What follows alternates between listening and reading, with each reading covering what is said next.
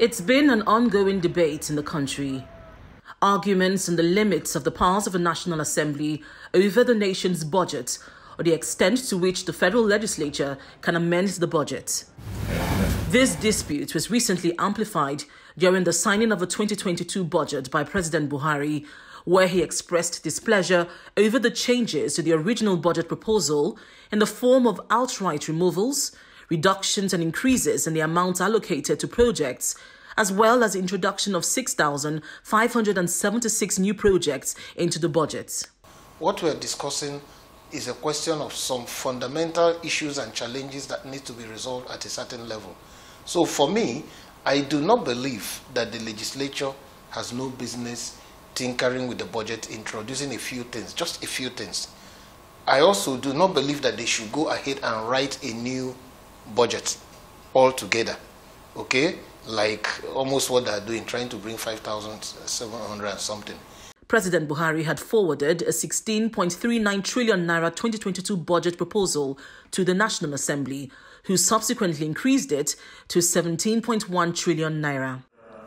The National Assembly increased the nation's budget several times under the Buhari administration and in previous administrations. Some of the budget adjustments were to fund infrastructural projects, accommodate needs of some government agencies, and increase the budget of the National Assembly itself.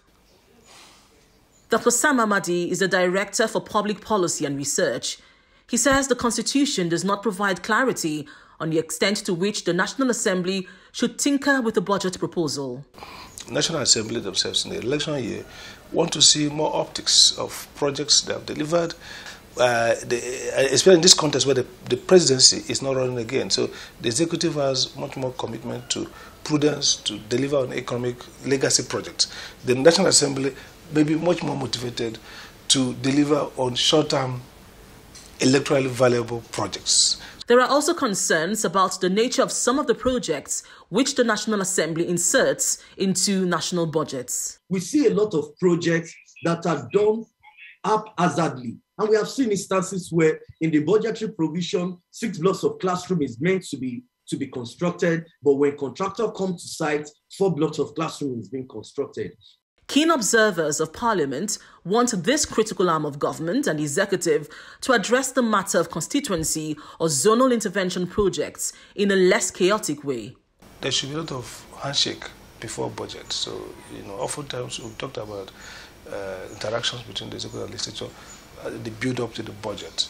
But it looks like it's not as robust as it ought to be. So that kind of interaction means that before the budget is brought to the National Assembly, there are general consensus around what projects that the National Assembly may want to add. The nation is grappling with a huge deficit in the 2022 budget, revenue shortages, and the recent request by the country's national oil company for the sum of 3 trillion naira to fund petroleum subsidy in 2022.